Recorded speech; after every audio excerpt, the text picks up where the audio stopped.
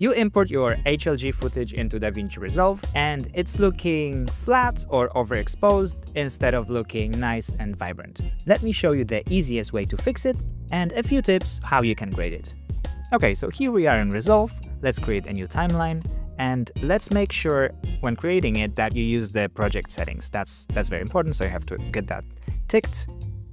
I'm gonna get rid of the audio, and let's go into the project settings. Go into the color management tab and select DaVinci YRGB color managed.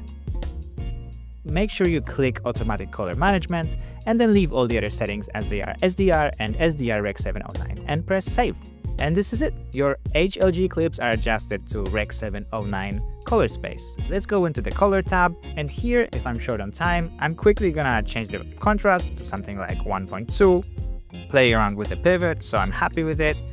I'm gonna copy the grade from the previous clip by pressing the middle mouse button. And this is already looking pretty good. If you want to get a little bit more creative, you can go into the effects and select the film look creator.